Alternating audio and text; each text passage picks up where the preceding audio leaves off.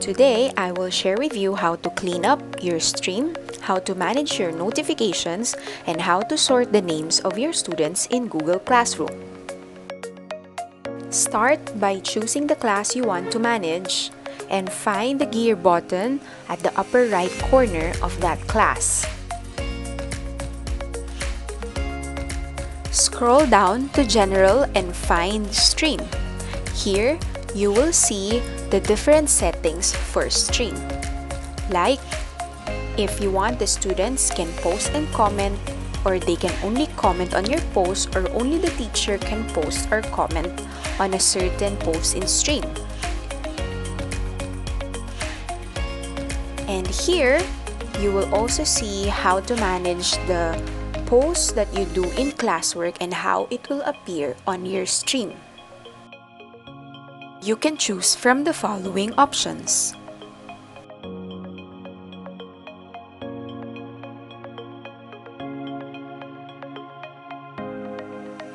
You can also see here a lot more of settings for your Google Classroom, like the Google Meet link, the invite code, and about the grades.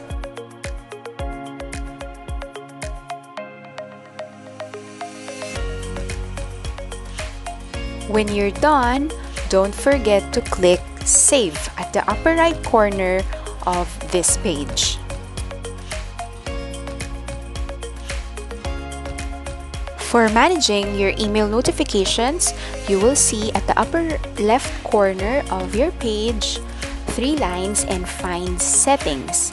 Here, you will see the email notifications, whether you like to receive notifications to every activities that you do and your students do in your Google Classroom.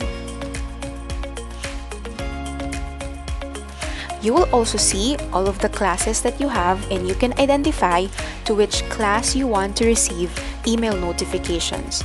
And you can turn off some of the classes, especially if you're just handling or if you are done handling these classes.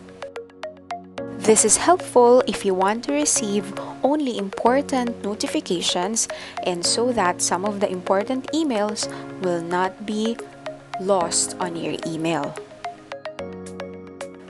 Now, for sorting the names of your students, just click People and you will see here the list of your students.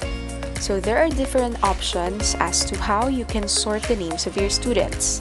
You can also see here some of the actions that you can do to all of the students. So in sorting, just click the A to Z and you can choose between sorting by last name or sorting by first name.